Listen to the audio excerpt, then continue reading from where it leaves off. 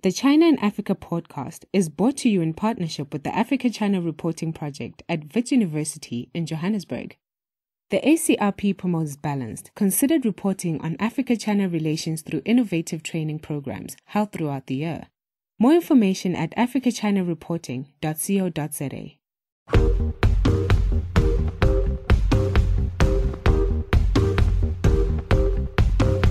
Hello and welcome to another edition of the China in Africa podcast. I'm Eric Olander, and as always, I'm joined by Cobus van Staden, a senior China-Africa researcher at the South African Institute of International Affairs in Johannesburg, South Africa. A very good afternoon to you, Cobus.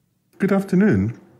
Well, Cobus, at the end of this month, April 25 through 27, is going to be a very big summit here in China, in Beijing, at the second Belt and Road Summit. So we thought it would be a good opportunity for us to check in on the One Belt, One Road project that really captures a lot of headlines now about China. And it fits into this narrative that we've discussed on a number of occasions about the debt trap diplomacy, the predatory lending, and a lot of that comes back to One Belt, One Road. 126 countries, 29 international organizations will be coming to the summit. And that's all part of the Belt and Road. The most interesting part is that now the first G7 country, Italy, will be a member of Belt and Road. And it's really, I think maybe before we get too into the weeds on how Belt and Road is impacting Africa, Cobus, why don't we just kind of maybe give a refresher as to what is Belt and Road and why is important, particularly for our audience in Africa? This is a slightly difficult thing to do because the concept itself has proved quite amorphous over time. It was coined, if I remember correctly, I think 2013 by Chinese President Xi Jinping, and it is basically in its different forms. It's the idea that it's a global rollout of infrastructure that will connect China to other significant economic hubs over land and over sea. So, I'm being a bit vague. Originally, in one of its earlier coinings, the idea was essentially that it would be two routes, one across sea, and the other across the land, which would be the 21st century Silk Road economic belt, and the Maritime Silk Road. The Maritime Silk Road, that's right. Yeah. So the one was a series of routes running across the Indian Ocean, connecting to Kenya and then up through the Suez Canal to the Mediterranean. And the other was across Central Asia overland, essentially a series of rail lines and pipelines connecting China to Europe. Since then, the concept has morphed a little bit, and it now essentially includes almost all of China's outward development work. So many projects are now described as Belt and Road projects, even if they don't fit into the original map of what the Belt and Road was supposed to be. So now we have a situation where a country like Nigeria, for example, recently signed on to the Belt and Road initiative, despite the fact that originally Nigeria wasn't in the zone, on the original map. So it essentially is now the concept has basically been stretched to include, most of China's significant overseas engagement, both economically and politically. Yeah, and it's that ambiguity that both creates opportunity for the Chinese to be able to define whatever they want it to be, but it also gives the chance for China's critics, like the United States, to also define it to whatever they want it to be. So 126 countries, 29 international organizations, 37 foreign leaders. So 37 of the 126 will be in Beijing to cement the relationship with the Chinese. It's not always clear, though, as to why certain countries, as you pointed out, are members. I was asked the other day, why is Senegal a member of Belt and Road? And I didn't have a clear answer because when you look at the original map, Africa's eastern shore, so basically the Belt and Road came across from the Indian Ocean, hit the port of Mombasa in Kenya, then winds its way up the eastern shore through the Suez Canal and then into the Middle East and so forth and back around to China. That makes sense. So how does it work that a country like Nigeria or Senegal or some of these other countries are part of it? We're going to look into that. Let me just give you a little bit of a sense of what's been going on lately with Belt and Road. just over the past couple of months. And this is data from the RWR Advisory Group in the United States. They monitor Belt and Road. From March 26th to April 9th, Sub-Saharan Africa was the region with the highest concentration of new Belt and Road projects. And these new projects totaled $4.67 billion. Now, that's just from March 26th to April 9th, which is an astonishing amount of money when you think about it in the context of the amounts that other governments are committing to development projects. So in 1 month, we're talking almost $5 billion. In that 1 month, they've committed to build 208.2 kilometers of new roads, highway projects, and railway projects. And the most activity was actually happening in Pakistan, where a $1.3 billion hydroelectric project was committed to. So this is really, the scale of it is still very, very large. The precise numbers as to how much the Chinese have spent around the world are very hard to come by. But they're estimates somewhere in the $200 to $300 billion. Now, a lot of this is coming in a way that Xi Jinping, he's not so happy with how things have been working out. So there's been some pushback. We've talked a lot about the incident in Sri Lanka at the Hambantota port. There was a big controversy and turmoil in Malaysia where President Mohammed Mahathir pushed back on a Belt and Road project. So not everything has gone well. President Xi came out and he said, well, he doesn't want to do any more what he called vanity projects. So they're going to start tightening the screws a little bit. But up until today, there have been 3,116 Belt and Road Initiative projects built worldwide. Again, a truly astounding number of projects that are being built worldwide. So we wanted to dive in a little bit to kind of give some perspective on the Belt and Road with a focus a little bit on Africa, but also how Africa fits into the bigger picture. So we couldn't find a better expert than the one we've got. Eric Meixterino is a master's student at the North Carolina State University School of Public and International Affairs and a graduate research assistant at Duke's Nicholas Institute of Environmental Policy Solutions, where he works on green BRI. And most importantly for our interest, he's also the editor and the host of the Belt and Road podcast. So a fantastic podcast that's part of my weekly pattern and media diet. So a very, very good morning, Eric, all the way from North Carolina. Thank you so much, Eric and Cobus. It's such a pleasure to be here, and it's so great that you listen to the show, too. Oh, well, listen, for those of you who are longtime followers of the show, Eric he goes way back almost to the beginning in 2010 with us.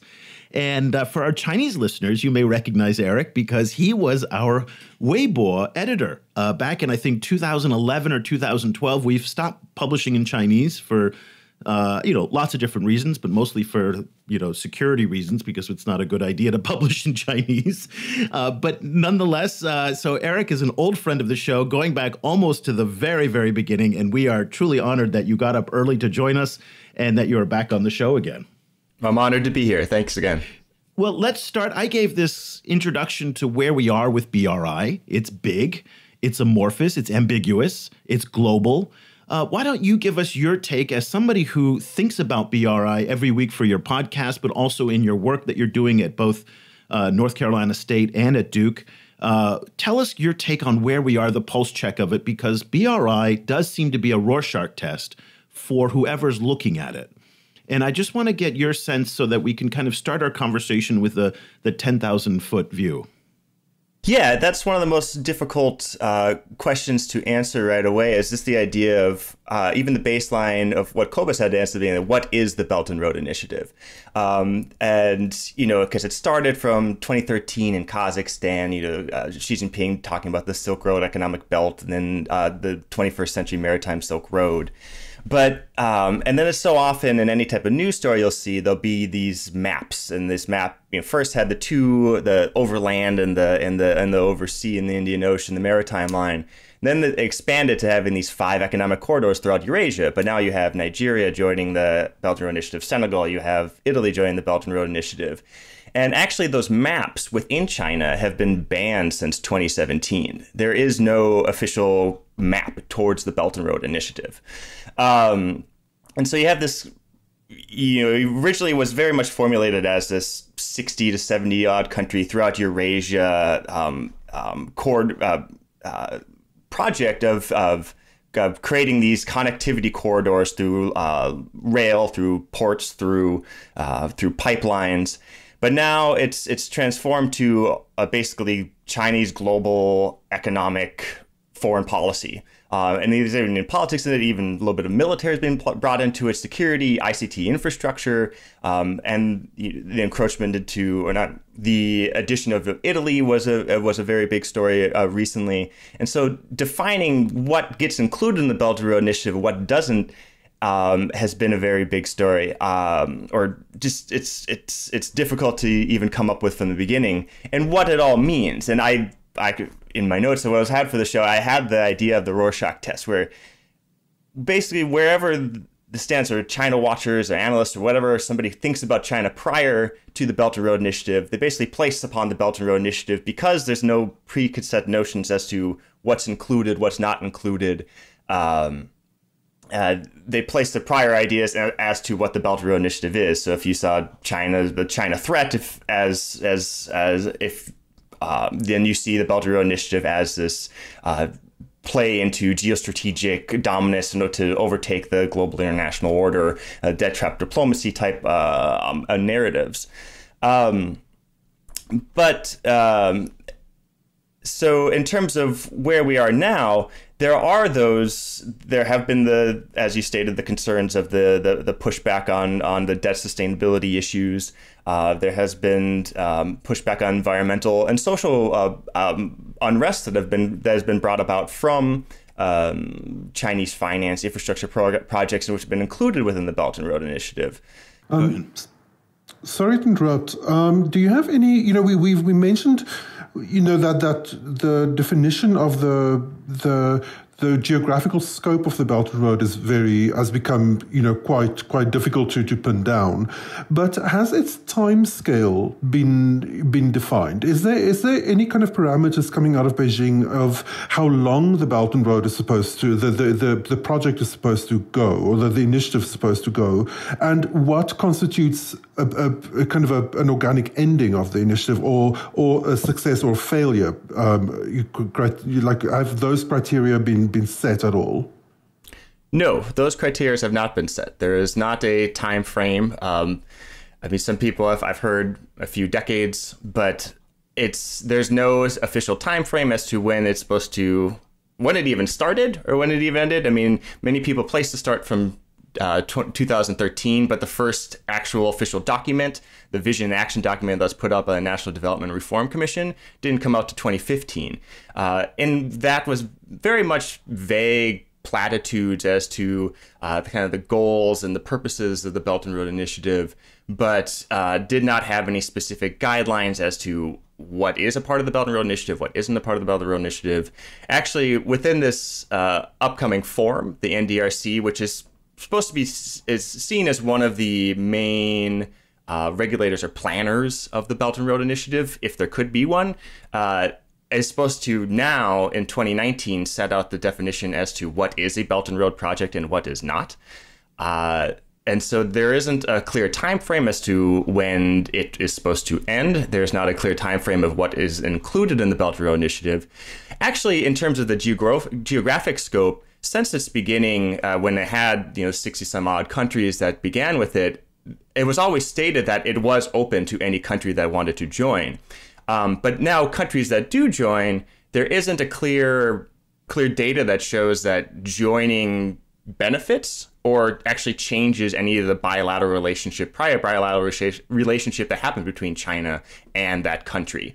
And so the document thus far that is known, they're MOUs, they're non-binding, they're not. And so it's more of a branding mechanism of China's foreign policy outreach, rather than, all right, this is Belt and Road, you have signed on to this, now you get this infrastructure projects. France, after Italy joined the Belt and Road, France was also pressured to. France decided not to, and they got a whole lot more money and projects and investments than Italy did.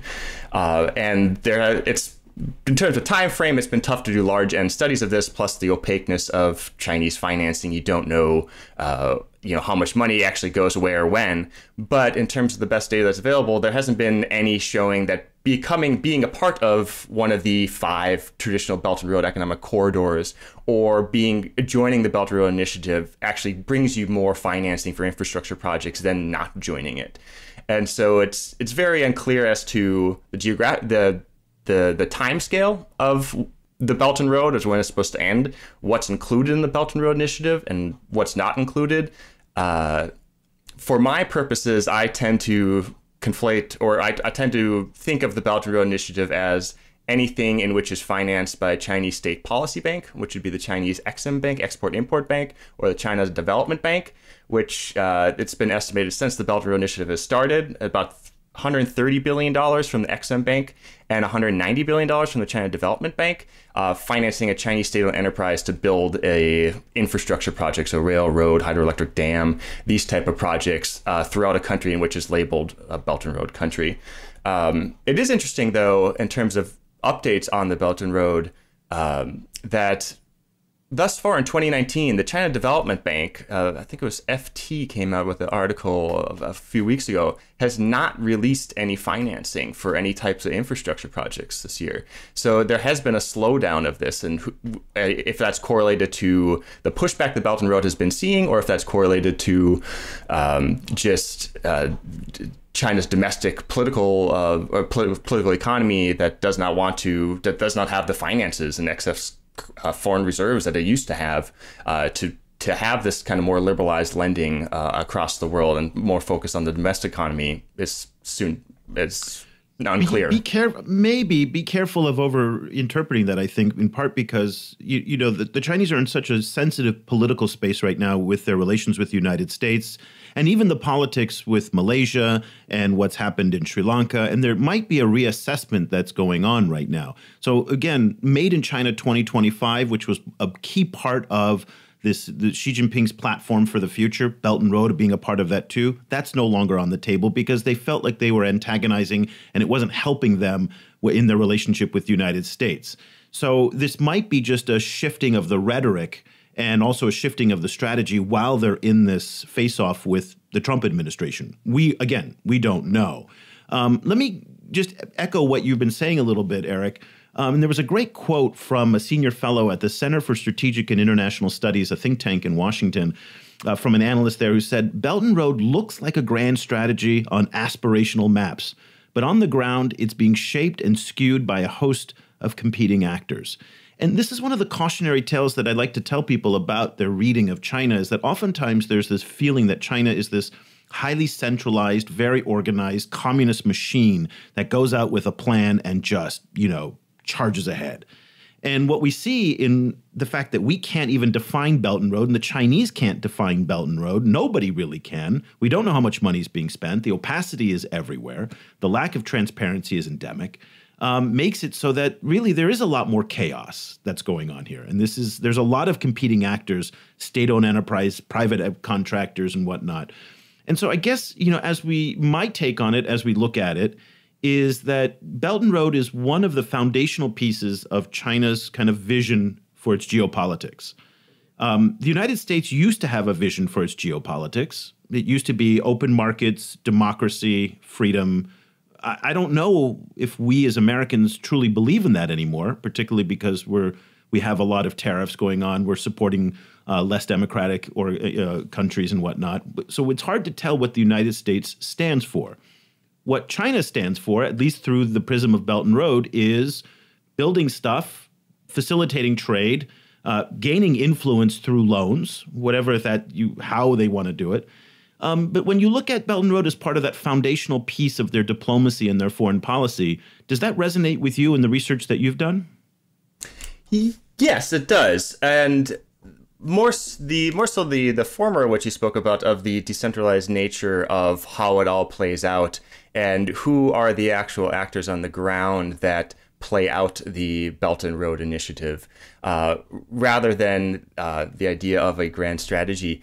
I very, very much admire there's the work of Lee Jones and Zheng Jinghang and Shahar Hamiri, who's looking at the Belt and Road Initiative through the lens of a state transformation analysis, and they look at the competing domestic factions, the domestic policymaking aspects within the Chinese domestic political economy, and how that expands internationally, and how you can really much more understand the Belt and Road Initiative through that type of lens.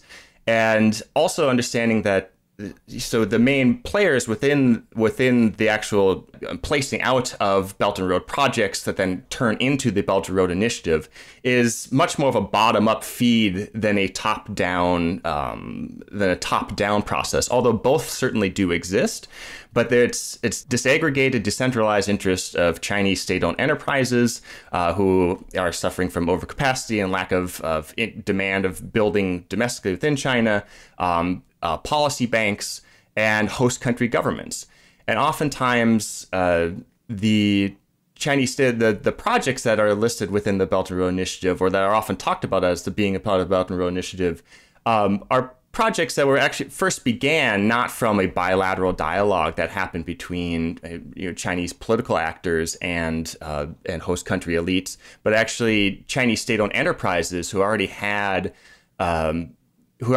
market presence on the ground within that country and made their own connections with domestic political elites in that host country. And then for the purpose of their easy access to state-backed credit from the Chinese policy banks and their technical know-how to build infrastructure that is very much wanted for very positive reasons or sometimes nefarious or corrupt reasons within the host country, it's that nexus of what creates the demand and the actual 3,100 plus projects that exist within the Belt and Road Initiative. So as much as the major projects such as the high-speed railroad or the projects that have that involve strategic minerals or the pipeline in Myanmar, I mean, these, of course, are done very much at high ends of the Chinese government and high end of the host country governments on a bilateral basis. But lots of the smaller projects, central state authorities from the NDRC or the State Council do not need to approve a policy bank project unless it's over $1 billion or $2 billion for the State Council. So I'm sorry, very, very quickly, what is the NDRC? That's the National Development and Reform Commission. Sorry, it's known as it's a regulator and planner for domestic economic development within China, but then also are one of the planners or supposedly planners or regulators for the Belt and Road Initiative, but that's also somewhat decentralized and disaggregated. But and they also have a lack of capacity to really all the time do proper regulation of their state-owned enterprises abroad. Because I'll leave it there before I get way too into weeds. It seems to me, that there's two levels running on the BRI. There's all of these, thousands of projects being implemented in different countries by different, sub-state actors, private enterprise, different politicians kind of having connections with different companies and setting up these different projects. And then the overarching role which is almost a kind of a storytelling role, kind of where the kind of overarching vision of China's position in the world is being articulated and kind of fitted sometimes imperfectly on top of a very chaotic set of projects. To which extent do you feel is the Belt and Road really distinct from earlier iterations of Chinese companies moving out, like particularly the going out strategy of the 90s? To which extent is the Belt and Road Initiative essentially a new name slapped on an already existing strategy? And to which extent are there real differences between the going out strategy and the BRI? This is an issue of much debate within circles of people who watch the Belt and Road. I very much stem from the idea that Belt and Road Initiative is basically going out or going global 2.0. I mean, many of the projects in which are often cited as, the Hanbeito port, it's the one example that is utilized of debt trap diplomacy. That was all, if you put 2013 as the functioning line of the Belt and Road Initiative, I can't remember the exact dates, but that started talks on the Hanbeito port in 2005, 2006. And even that project was a project in which initiated from a Chinese state-owned enterprise that had their own personal connections with the president of Sri Lanka at the time, that then persuaded or that then lobbied the then president to then lobby the Chinese delegation to fund the state-owned enterprise to build that port. And so it's, in terms of, it's very much a continuation, and it's interesting. You said I've been a long-time listener of the show. I've been very interested as within this topic of China-Africa relations, and especially within the infrastructure development realm, since kind of that went mainstream in 2008 Olympics and that sort of era. There's so many similar dynamics of what happens in the Belt and Road. And there's so many similar dynamics in terms of the narrative or the popular narrative in Western mainstream media of the Belt and Road as to the older China-Africa narratives as well. So I don't see a whole lot of the difference. It's still policy banks financing state-owned enterprises at different levels. And there are very, very few private actors. I know Kobe's, you said private. There certainly are more market-oriented state-owned enterprises, but 95% of projects in which are financed through the Belt and Road Initiative are financing Chinese state-owned enterprises. That's very interesting, because the reason I said private is I was actually thinking that the company that was in my mind was Huawei, and particularly the some of their undersea cable lines. So I'm actually, it's very interesting to hear that state-owned enterprises are such a big proportion of the funding. Yeah, Chinese state-owned enterprises are almost all of the funding. For Belt and Road or Belt and Road type projects is how I usually describe it, to encompass not only the first countries or first iterations. It's also important to notice of how the Belt and Road type contracts are arranged. So the majority, I think I saw somewhere in the 60 or 70%. I think the AEI's China Investment Tracker had this once, of the Belt and Road type projects that Chinese SOEs conduct are what are called EPC contracts. These are engineering, procurement, and construction contracts. And so when I speak to Chinese state-owned enterprises, many other scholars as well have spoken to Chinese state-owned enterprises who actually build this type of infrastructure, and they say, your responsibility towards it, towards sustainability, towards the debt and everything else, and they see themselves, and somewhat rightly so, as they are contractors. And there's so much agency and drive as to what project gets made and where that project is placed, that is taken upon by the host country elites, whether that be at national levels, whether it be sub-state levels within that country, or sometimes even private actors or ministries. Now, this is not true for the major high-speed railway, that's those type of major projects that are very much directly connected to China, or maybe some projects that go specifically to mineral resources, strategic mineral resources that China is trying to develop. But many of these projects, they stem from Chinese or from host country wants and development plans. I just spoke with managers at Chinese state-owned enterprise who were building hydroelectric dams in Vietnam, and I was like, "How did you choose to have your project here?" And they said, "Well, the energy ministry have had a plan for the last few decades that was developed by Japan's development assistance back in the 90s or whenever." And they said that these were dams we're going. We've been wanting to have these for a while. We just haven't had the financing or the ability to build this. We want you to build this. They signed the contract to do it. And they're able to provide the financing because they have an ease of access to basically almost subsidized credit, or credit at a lower internal rate of return than a World Bank contract would do. And they would be much more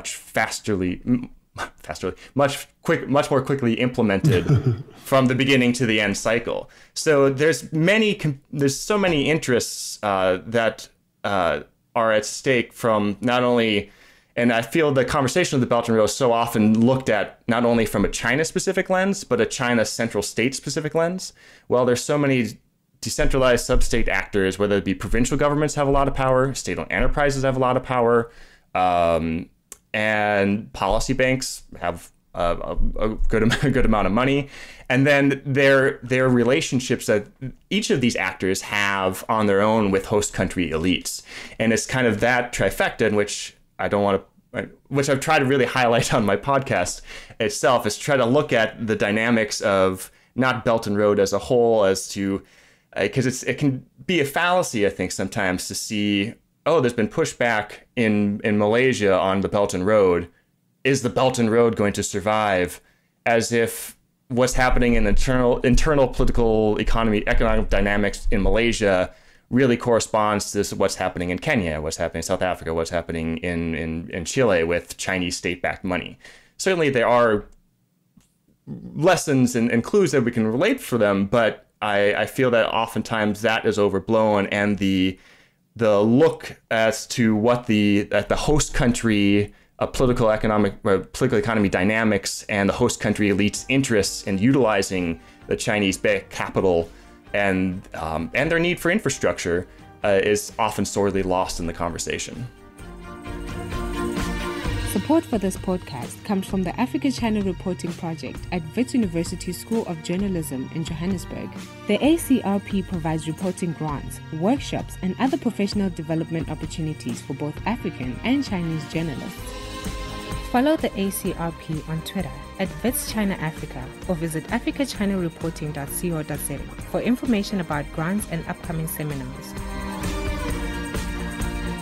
So when you talk to people in the United States, who again are the most vocal critics of Belt and Road, two issues come up. Number one is the predatory lending and the lack of transparency about the loans, what they call this debt trap diplomacy, where China loans a country huge amounts of money. The country then invariably can't pay it back. So then China will repossess or take possession of key strategic infrastructure assets. That's the fear. It has not borne itself out. Professor Deborah Browdigam at Johns Hopkins University just recently wrote an excellent article talking about how this is really a fallacy in many ways, put forth by the United States. Nonetheless, that's out there in the ether, and it's something very, very widespread. The other one is that China is going to use Belt and Road to offshore its pollution. So here in China right now, they are actually doing a much better job at cracking down on polluters. The air in Shanghai has gotten better steadily over the years. Middle-class Chinese consumers have said enough. We want to have cleaner air, water, and land. And so Chinese industry now is moving offshore. And there are concerns that China is going to be exporting its technology in coal, its manufacturing, and it's going to be putting those along Belt and Road countries. I think the best example of this is the coal-fired power plant that's being built in Lamu Island in Kenya. And that's the one that a lot of journalists and Western stakeholders look to as an example of, this is where Belt and Road is really going to be going, which is polluting the rest of the world at the expense of their health, while China, becomes cleaner and healthier. So you've done a lot of work in the green aspect of Belt and Road. In fact, that's most of your work.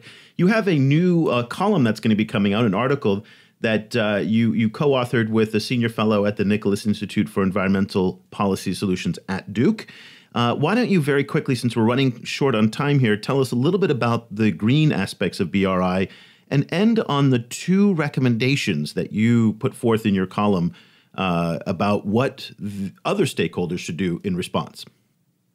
Yeah, since the beginning, Xi Jinping has called for a green Belt and Road, although oftentimes they haven't lived up to their stated goals of having a green Belt and Road. That's especially apparent in the offshoring of especially subcritical coal, and there should be just all in all stop financing of that. But our op-ed very specifically focused on creating a greener infrastructure projects.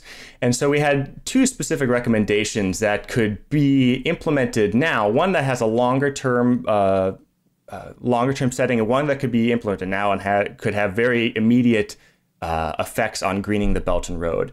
That also takes into consideration the decentralized nature of it and the lack of capacity many Chinese regulatory agencies have on regulating Chinese state-owned enterprise behavior abroad. And so the first one is to work with host country governments and civil societies to carry out strategic environmental assessments in conjunction with the Belt and Road economic strategic planning. So as I said before, oftentimes Belt and Road type projects are actually projects in which the host country has had planned from either them themselves or through other development agencies from decades prior. There already has been a lot of work China has done with host country governments. Right now, the Ministry of Ecology and Environment has started an early stage environmental assessment process of Southeast Asian governments. That's great. But there could be further work and coordination either bilaterally in looking at the long-term infrastructure and energy goals of these countries and trying to figure out ways of incorporating environmental planning within that. So before the project placement is even thought of, you can place project in areas in which will have less damage or less of an impact on biodiversity or climate change in these type of segments. The second one that could be much more of an immediate impact would be ensuring any project that happens through the Belt and Road Initiative must get political risk insurance from the China Export and Credit Insurance Corporation, or Sinosure. And right now, Sinosure, it's the part prior to getting financing, and so it's basically the portion in which I have a road I want to build in Kenya. As Chinese state-owned enterprise will then bring it to Sinosure and say, "Hey, will you insure this project?" And if they say yes, almost always the Chinese policy bank will then lend money to this project, although that has started to change a little bit as well. So right now, within their political risk assessment, it's almost on a country scale and it's really vague, including environmental or social consideration for project level base. You could take out the worst environmental and social projects right at its core, because every project goes through Sinosure. And we could also have more stringent requirements for the major policy banks that adds more environmental and social safeguards, utilizing the latest GIS data, because environmental and social risk is very much well tuned to economic risk of a project. And so it would be not only in the interest of China geopolitically, but China economically and the host country as well. So both the working on strategic environmental assessments with host countries, and also looking at the state-backed Sinosure and the policy banks to integrate environmental and social risk data into their project risk analysis. And that column is not yet published yet, but as soon as it is live, I will share it on all of our various social channels so that you can see what Eric kind of fleshed out along with his co-author Elizabeth Losos, I think is her name. And it's an excellent column, so I hope that everybody has a chance to see it. Everybody, if you are not sold on the fact that Eric knows what he's talking about when it comes to Belt and Road, then I don't know what more information you need. This guy is just an encyclopedia of Belt and Road, and you can listen to the podcast. Eric, does it come out every week? What's the frequency of the podcast? We're getting it bi-weekly. I'm really excited. We're getting a co-host soon, Juliette Liu, who was one of my prior. She's a PhD at Berkeley, and it's going to be great. So, yeah. And how can people find it? It's on iTunes, Spotify, SoundCloud, Google Play, just the Belt and Road podcast. And we're also on Twitter doing the latest news, research, and analysis of the Belt and Road at Belt and Road Pod. It's really excellent listening. It should be part of your China digest of all the different podcasts and reading that you do. It's not exclusively about Africa, obviously, but at the same time, Belt and Road and Africa are linked inseparably and something very important to look at. So Eric Meister-Ito is a master's student at North Carolina State University in the School of Public and International Affairs, and also a graduate research assistant at Duke University. Thank you so much for joining us. What a pleasure to have you back on the show after all these years. Let's not wait 8 years now before the next time you come back. Thanks again. It's been such a pleasure. Cobus, normally when we get to this part of the show, I have a clearer sense about the issue that we've discussed throughout the prior 35, 40 minutes of the program. I got to be honest with you. I am more confused now than when we started the show, and that's no discredit to Eric. I think it's a result of the fact that Belt and Road is a super complicated issue. No one really seems to know. It's a marvel to me that we are now approaching 7 years since Xi Jinping launched Belt and Road in Central Asia. And yet here we are trying to figure out what it is. Now, imagine if people like you and I who do this for a living and try to figure out these things, the average person doesn't have any clue. And that's why one of the reasons why I think Belt and Road as a brand that the Chinese certainly have tried to market internationally. In China, it's a huge thing. Everybody knows what Belt and Road is just because of the propaganda. But outside of China, I don't think most people understand it. They don't care.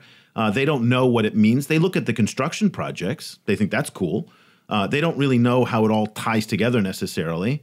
But I think because this confusion about what it is, what it isn't, is really problematic. And I think if the Chinese are smart, which I don't necessarily give them the credit for on this particular subject, they're going to fine-tune the messaging on this so that they can actually get out a coherent vision statement as to what is the Belt and Road. And no one really seems to know. I mean, that's pretty obvious after our discussion today.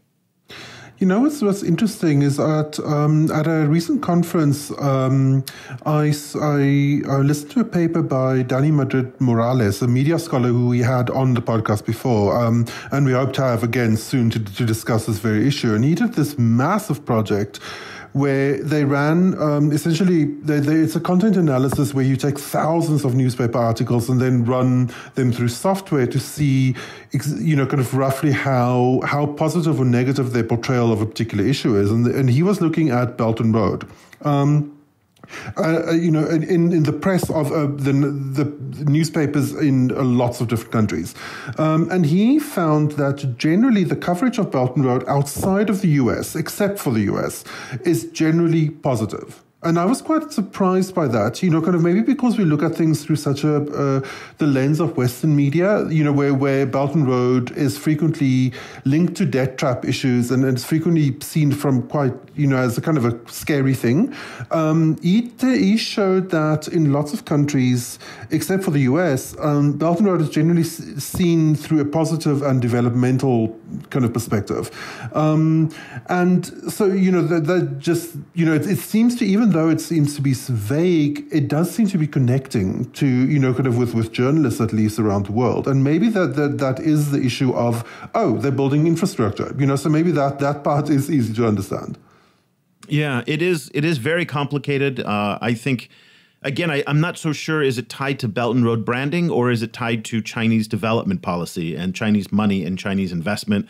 It's hard to separate the two because we don't know where one ends and the other begins. So, but we would like to hear from you. What do you think of Belt and Road? Do you agree with what Cobus said here, that in developing countries or in other countries except the United States, Belt and Road is generally viewed as something more positive? Do you have a better understanding of what Belt and Road is than any of us today on the conversation? And again, no disrespect to Eric, but it is a complicated, confusing subject that we're all trying to get our head around. Hopefully, we will learn more from the summit. Again, we are taping this before the summit, so we don't actually know what they're going to say. But by the time you listen to this, news coverage will be out. And so hopefully the news coverage from the summit will give you some indication as to what's going on. So that'll do it for this edition of the China and Africa podcast. Quickly before we go, just one brief announcement. If you are in Shanghai on Friday, May 10th, and you're listening to the show before Friday, May 10th, come and join us at Cartel. There's going to be, which is a bar in the French concession. We've got a great little event set up. Cobus, it's too bad you can't join us because this is going to be fun. Sad. We're going to be myth-busting China-Africa kind of rumors and all the things. And I've got Lena, Lena Agnew, who wrote the China-Africa Beginner's Guide. And we just recently had her on our show. And we've got Huang Hongxiang, who is from China House, Kenya, and myself. So it's going to be, we're at a bar on a Friday night. We're going to be talking China-Africa, having a lot of fun. If you are in the Shanghai area and want to join us, we would love to have you come out. So that'll be a lot of fun. And then later in May, in the fourth week of May, I'll be up in Beijing at the China-Africa Stories event, which happens every year, put on by Kente and Silk. There's a whole week of activities. Just look up China-Africa Stories Beijing. If you're going to be in town, there's so many different, there's a fashion show, there's a We're going to have seminars. There's a Shark Tank kind of event, I think, going on. There's a lot of different events. This is an amazing thing that they put on every year. Lots of young people from China, Africa, and around the world that get together. So I'm super excited about that. On May 26th or 25th, somewhere around there. So look online for that, and you'll find that. So 2 events coming up here in China, and that we'll be participating in, and I just want to let you know, and I would love to see you guys if you have a chance to come out. If you can't make it and you want to get in touch with Cobus and I, listen, email is a great way, eric@chinaafricaproject.com or cobus@chinaafricaproject.com. So that'll do it for this edition. We'll be back again next week with another show of the China in Africa podcast. Thank you so much for listening. The discussion continues online. Head over to facebook.com/China Africa Project to share your thoughts on today's show. The guys are also on Twitter, where you can find Cobus @Stadinsky or Eric @EOlander. And be sure to sign up for the weekly China in Africa email newsletter by going to www.chinaafricaproject.com.